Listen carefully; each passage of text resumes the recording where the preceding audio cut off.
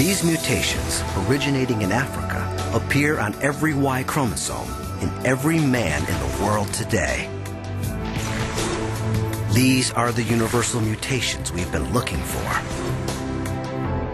We've followed the DNA trail all the way to the bottom of the tree. Every branch leads to one man, one Y chromosome. There must have been one man who gave rise to all men alive today. He is the ultimate super ancestor. He is scientific Adam. One of his descendants was M168. He was the forefather of the ancient Middle Eastern ancestor of Thomas Jefferson. He gave rise to Genghis Khan's Y chromosome. In fact, all the Y chromosomes in the world trace back to this one African man. He is scientific Adam.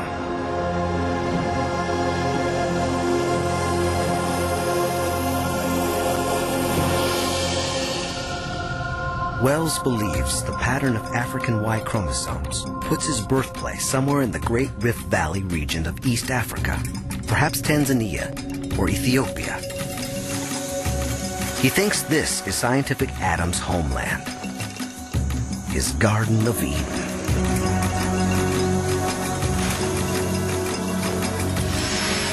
Genetics can date the ancient Y chromosome mutations to calculate the age of scientific Adam. Wells believes he was born around 60,000 years ago. It sounds ancient, but it means our search for a common ancestor has not led us all the way back to a time of ape men, or even to primitive beings like Homo erectus. Compared to the billions of years of human evolution, we've found Adam in the recent past.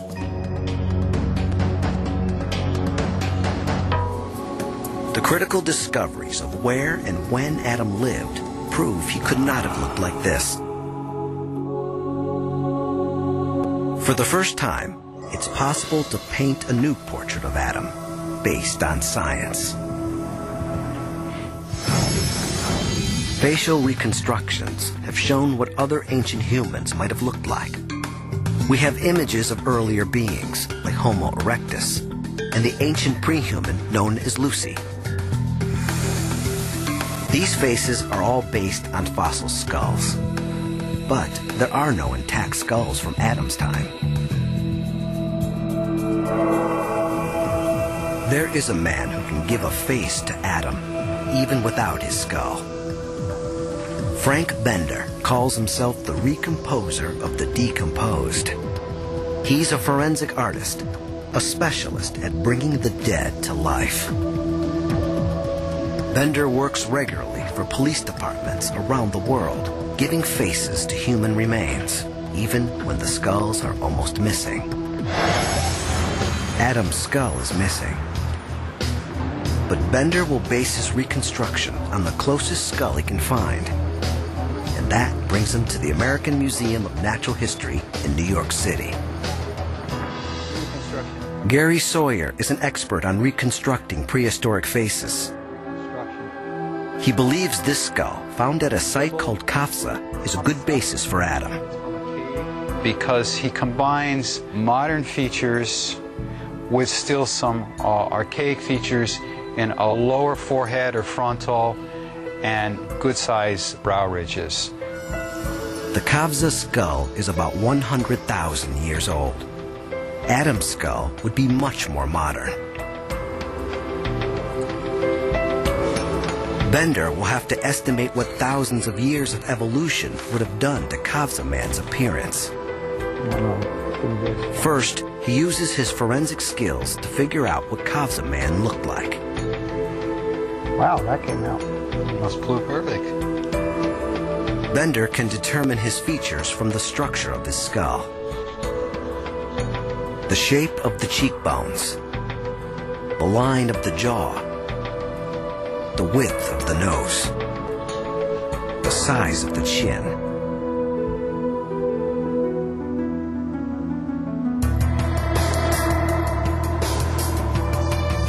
Kavsa man is 100,000 years old. To construct a face for Adam, Bender has to update this portrait by 40,000 years. As humans evolved, the shape of our skulls changed. Brow ridges shrank. The forehead became more vertical, the chin more prominent. Adam should be almost halfway between this ancient man and humans like us. Bender needs to find that midpoint. He needs a modern face to compare to the ancient skull. But not just any face. He wants someone whose lineage traces most directly back to Adam. Wells knows where to look. In East Africa is a little-known tribe called the Hadzabe. Spencer, Dano. Their DNA links them almost straight back to Adam. They give us a glimpse into his world. And they point to what Adam could have looked like. Scientific Adam should be a midpoint between the ancient Kafsa face and one of these faces. Like the Hadza chief Julius Hendaya ne Ume. But how do you blend the two?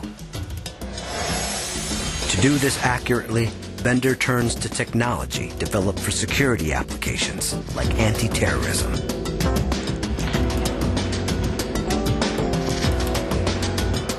Facial recognition software measures the incremental differences that make a face unique, like the distance between the eyes,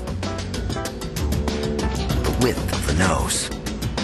Engineers pick out over 200 features that together define the shape of the Kafsa face, turning it into a mathematical model. They do the same with the Hadzabe chief. The computer compares the two sets of data, faces separated by 100,000 years, and generates the midpoint, a blueprint of Adam. A printer converts the computer model into a 3D head. Layer by paper-thin layer, the head emerges. Bender will use this as a template to finally give Adam a face. But the Hadzabe can do more than show what scientific Adam might have looked like. They can give us a window into his world. And they reveal clues to what made Adam and his descendants so exceptional. They could give rise to all men on Earth. Mutations on the Y chromosome show that scientific Adam was born around 60,000 years ago. An extraordinary time in human history, a time of crisis. Scientists believe humans were on the brink of extinction. The entire population may have fallen to no more than a couple of thousand. But from this moment of peril, humans begin an astonishing rise. For the first time, art appears.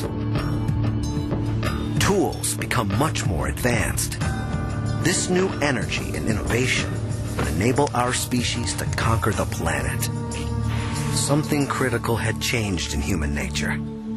What triggered it is a puzzle, yet it seems to come just after Adam. Is it a coincidence? I don't know. Maybe it is, but it's also possible that Adam was the one who set in motion these changes. How could one man change his whole species? Wells has a theory. It's cutting edge and highly controversial. He believes Adam may have been the first man with the ability to think as we do. The first truly modern man. If Wells had his way, he'd go back in time to find out.